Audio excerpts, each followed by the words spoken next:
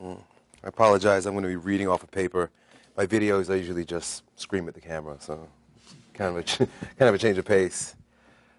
Okay, so in my 12 years as a student, coach, and business owner in the health and fitness industry, I've seen the wisdom of the statement, methods are many, but principles are few.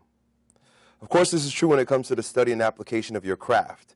If you speak to 101 different practitioners, you're likely to get 101 different methods, hopefully based on their practical application. That seems to work. Behind these methods, though, it's easy to see what principles are being honored and which ones are being ignored. A principle-based practice is one that will yield results for the patient, client, or customer, but it does not guarantee the success of the practitioner's business. And make no mistake, regardless of your honorable intentions, you are in business. You're an entrepreneur, a marketer, and a salesman. A practitioner who chooses to ignore business principles is as much a derelict in his duties as a practitioner who isn't actively honing his skills and ability to serve clients. Because a practitioner who ignores business principles will not be serving people for very long. Even if you're an employee, every interaction with clients is marketing and sales.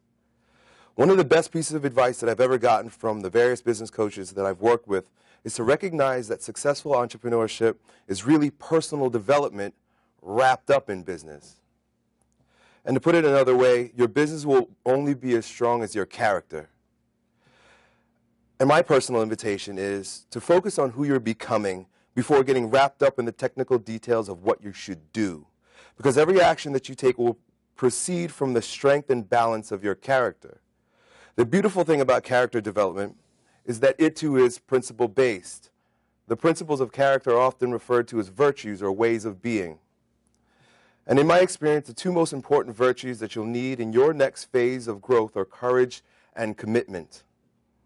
Of all the tools needed for personal, professional, and business success, it is the courage to listen to your heart and live your life in accordance with it, and the commitment to persevere in the face of obstacles and challenges, I believe to be paramount. In school, your training consists of developing the mind so that you might learn the skills by which you will serve the world. Through your teachers, you receive the spark that lights the flame for your candle. In the world, your training will consist of developing the heart so that you may courageously move in the direction of your dream. Is that my echo? I sound like a different man.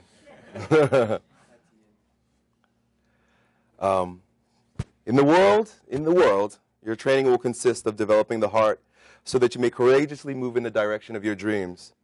Through the strength of your courage, you will hold your candle high as you traverse landscapes littered with fear, rejection, confusion, and often loneliness. At last, you'll find the land that you've been called to steward with the light of your mind's education and strength of your heart's compassion. But it will only be through the dogged effort of your body's commitment to get up every single day, no matter what the climate, to fulfill your heart's longing of enlightening the people you've been called to serve. No, it is not your right to be given a job after graduation. And no practitioner who isn't willing to exercise courage and commitment is entitled to any level of success. Instead, it is your responsibility. You must take up your candle. You must protect it as your feet carry your light to the people you'll serve, and you must ignite the candles of love and liability in the generation that will carry on the work before your light grows dim. We all grow dim at some point. Check out. This is the way of legacy. This is the way of love. This is the way of everlasting life. Set your life on fire. Seek those who fan your flames. Rumi.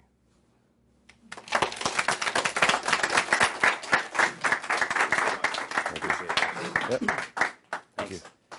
We'd like to actually bring Elliott up here for just a second. Oh, yes. Sure. Did want to present to you a nice little plaque. That's as a really thank cool. You Thank you. for coming out and doing this. I appreciate it. Yeah, Thanks, my brother. pleasure. That's cool. Thank you so much.